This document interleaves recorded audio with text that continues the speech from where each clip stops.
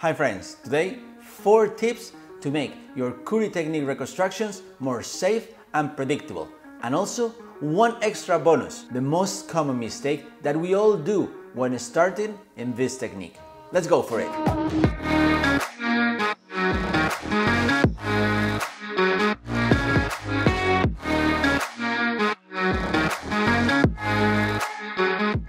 Hello, my name is Mompell from Lara Surgery, and together with my partner in crime, Dr. Lara, we're going to share with you today these 4 tips and the extra bonus on how to be safe and predictable when performing bone augmentations following Khoury's principles. First tip we want to share with you today is what kind of material do we need to perform this technique? And the answer is quite clear: autogenous bone. Why? Because it's the only material that have all the properties that we need to be safe and predictable. Osteoinduction, osteoconduction, osteogenicity with no antigenicity. But at this moment you may think about, how do I harvest a bone block? We will need a bone block. We will need a bone block to do the whole procedure. How do we harvest a bone block? I strongly recommend you to see these 6 useful tips to harvest a bone block in order to be more safe when you do it in your office.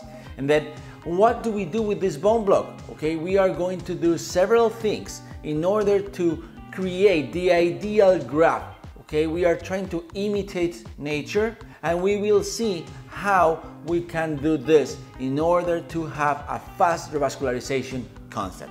Okay, but first tip, remember, although we have a lot of biomaterials, allografts, xenografts, the only one that have all the properties is autogenous bone. We must have autogenous bone when doing bone augmentation following Khoury's principle. The second tip that we have to keep in mind, and we must do always when doing Khoury technique, is how thick is the thin bone blades. The thin bone blades shouldn't be too thick. How much is too thick? Too thick is more than 1 millimeter, 1.2 millimeter. More than that usually is too much. Why? Because we need that those thin bone blades get revascularized, and if we place a too thick bone block, it's going to be really difficult for the organism to revascularize that dense bone. So remember that the thin bone blades should be thin, more or less 0.8 millimeters, 1 millimeter thick, no more. Don't forget to see the typical mistake that we all do when we are starting with the Khoury technique. Third tip that we want to share with you is, okay, we already have our bone block, I already harvest my bone block, I already split it in 2 very thin bone blades, approximately 0.8, 1 millimeter, as Juan already told you, and now what?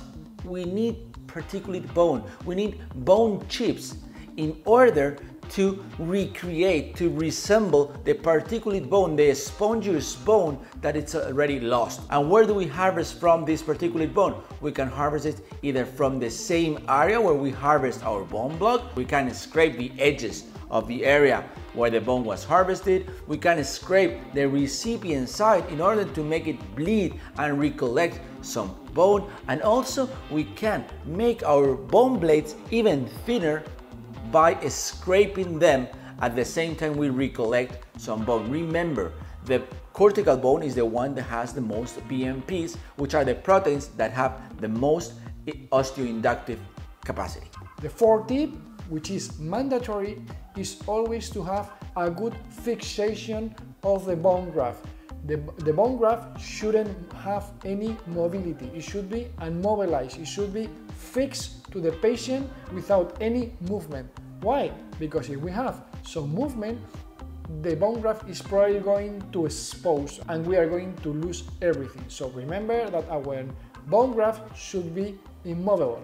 Okay, once we get here, we want to share with you this extra bonus, the biggest mistake we all have made when starting doing this Khoury technique. Okay, we have our thin bone blade, we have it fixed, really well fixed, no mobility at all, and we are packing bone chips in between the recipient side and this thin bone blade.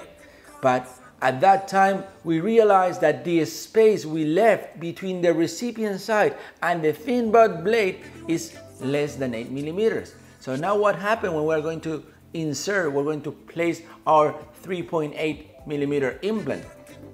It happens that the width that we have obtained is not enough.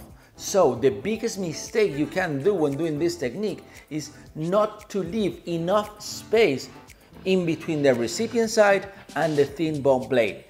You do not leave enough space for the particulate bone, for the bone chips to be packed, and at the time of re-entry 4 months later, you will not have enough bone to place in a safe way your 3.8mm implant. So you have to keep in mind, always keep in mind this, leaving at least 8mm in between your recipient side and your bone blade. Of course, there are some exceptions. If you have 4mm width in your native bone, you will only need to leave 5mm in between the bone and the thin bone blade. But the aim of the reconstruction is to obtain at least 8-9mm width in the area that is being reconstructed. Remember not to leave too little space. That's the biggest mistake you are going to do when starting. Okay? I hope you enjoyed this video. I hope you enjoyed these tips. Remember to follow us. Remember to leave your comments right here below. And as we always say, the scalpel in your hand, but the prosthodontic work in your head.